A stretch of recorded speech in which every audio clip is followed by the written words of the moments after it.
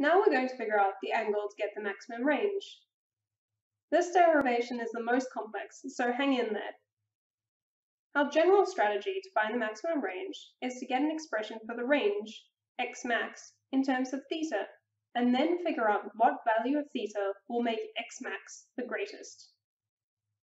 X max, the range, is just Vix times t, the time of flight. Vix can be replaced with Vi times cos theta, but what about t? Well, the time of flight can be found by setting the height y equals 0 and then solving for t. The right-hand side can then be rewritten as then, since y equals 0, we can divide both sides by t and then rearrange the final equation to find that t equals 2 times Vi times sine theta on g. Now we can put the time of flight t into our equation for x. We end up with x is equal to 2 times Vi squared times cos theta times sine theta over g. So we want the value of the theta that makes x the biggest.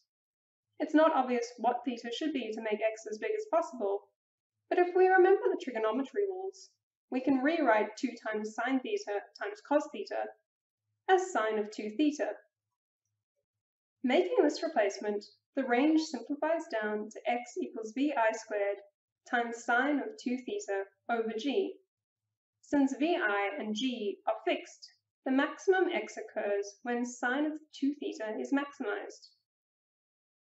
The greatest value that sine can ever have is 1, which occurs when the argument is 90 degrees. This means that 2 theta is 90 degrees when sine is 1 and the range is maximized, which means that theta is equal to 45 degrees. So at 45 degrees, the range of the dolphin's jump is the greatest it can be.